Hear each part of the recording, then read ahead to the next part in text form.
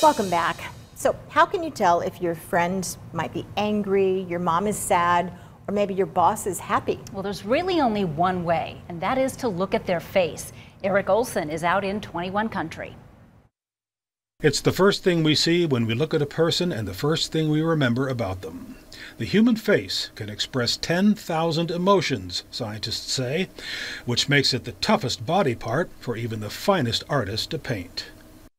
I think it's really difficult to capture the life that emanates out of us and the emotion. No two human faces are exactly alike. All eyes are on you in the Fort Wayne Art Museum's big gallery, where the viewer and the viewed can size each other up. Beyond Face Value is the title of this exhibition of portraits from the museum's permanent collection, and it shows how portraits have changed over the last 500 years. This is a copy of a 17th century portrait by Flemish artist Paul Rubens. His rakish profile and confident eyes. This is a man who knows who he is. This portrait by American photographer Jerry Joshko is called Effie, and you'd be hard-pressed not to recognize the stubborn wisdom in this face. They all have this kind of neutral expression a lot of times, but just the little hints, the quirk of the mouth or the different clothing says a lot about the individual and who they are.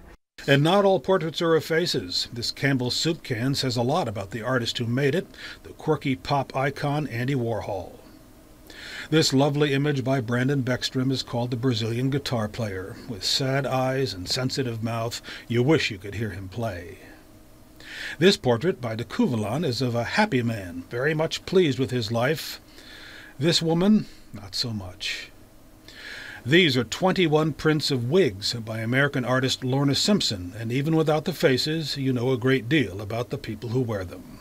There are portraits of great people here, side by side with not-so-great people. Of the very old, next to those of the very young. The straight-laced and the quirky. Spending time in this room is like being at a party. Some people you want to talk to, others you want to avoid.